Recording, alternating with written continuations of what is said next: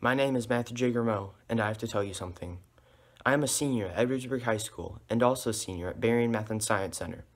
My project for grade 12 chemistry is synthesis and biological activity of novel formazines tetrazoliums. For college, I plan on majoring in organic chemistry and minoring in economics. And while watching this video, please remember that I am not planning on majoring in film or video, so please don't keep your expectations high. What is my project's purpose, you may ask?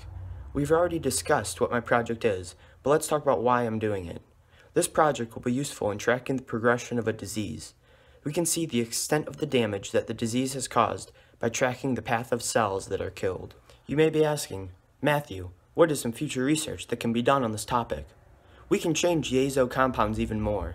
Already, we've tried 3 different azos: p-nitroaniline, 4-iodoaniline, and p-anisidine. Each of these have produced highly colored compounds, red, yellow, and orange respectively.